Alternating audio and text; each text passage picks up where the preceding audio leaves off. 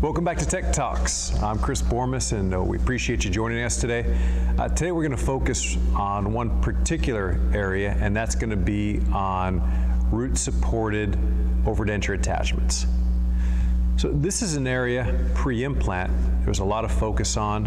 A lot of the attachments we're going to talk about in the next couple episodes go back a couple years, but a lot of the fundamentals still hold true of when, where, and why we want to use these attachments. And there's been a couple new attachments in recent years that really, to me, give our patients the best overall restoration. So why would we want to utilize a root instead of removing the tooth and placing an implant? Well, once we decoronate our tooth and we place our post or our custom cast post and coping in there, the obvious benefits of a tooth instead of an implant are: number one, we have proprioception. Number two, we still have periodontal ligament. We have the built-in shock absorbers, and more importantly, the patient knows how much bite force they're exerting. Whereas we all know with implants, without those mechanoreceptors, the patient can overload the opposing dentition because of the extreme bite forces they're generating. So right off the bat, we're maintaining bone. The patient knows what's hot, what's cold. Ouch, I'm biting too hard.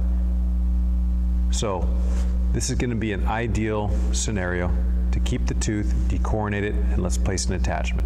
So the third instance we really want to consider using one of these root attachments instead of an implant is if we have a patient with a Kennedy Class 1 partial denture.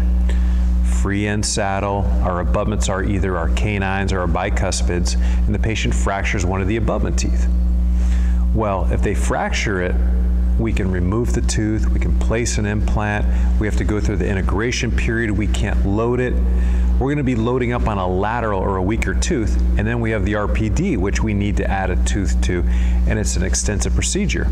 Now, if we utilize a root retained attachment, decoronate that tooth and cut it down to tissue level and use something like a ball attachment or a locator that self-pivots, self-parallels, that new attachment will line up to the existing path of insertion of the clasp retained side.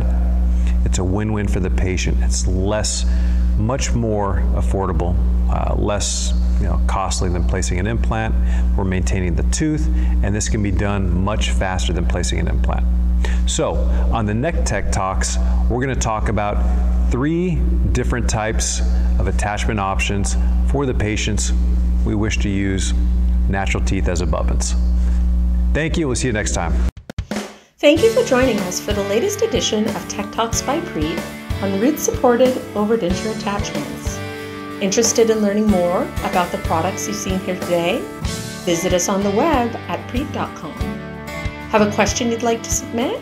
Email us at techtalks@preat.com. That's TECHTALKS@preat.com.